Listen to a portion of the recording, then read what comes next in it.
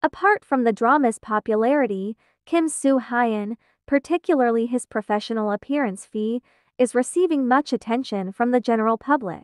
Is it true? Soo Hyun's appearance fee per Queen of Tears episode costs $500,000.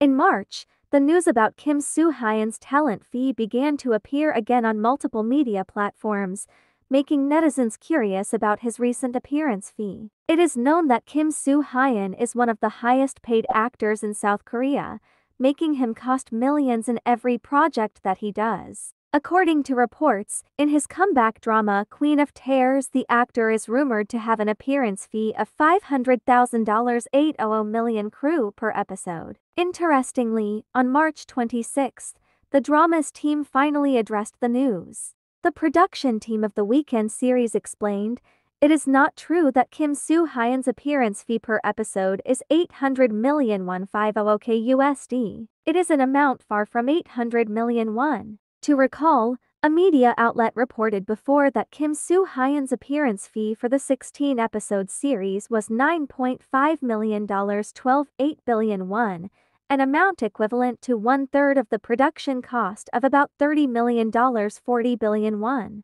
Soo Hyun's appearance fee is the highest among domestic label works except for Squid Game.